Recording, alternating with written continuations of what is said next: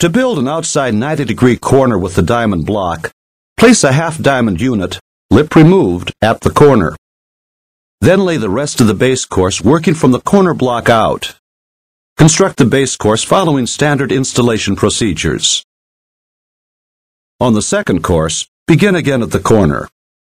Place the second and third blocks on either side of the corner unit and adjust to determine the correct placement of the corner block. Once the half diamond unit is properly aligned, adhere in position with a concrete adhesive. Now place the rest of the second course. It may be necessary to use partial units to maintain running bond. Alternate the position of partial units every other course and always adhere with a concrete adhesive. Repeat these steps until your wall is complete.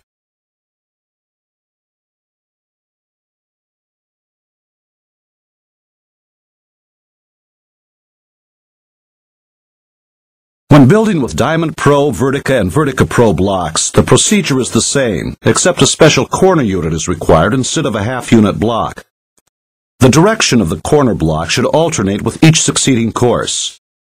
Remove half of the locator below the corner unit so the unit lies flat. Once the corner block is properly aligned, adhere with a concrete adhesive.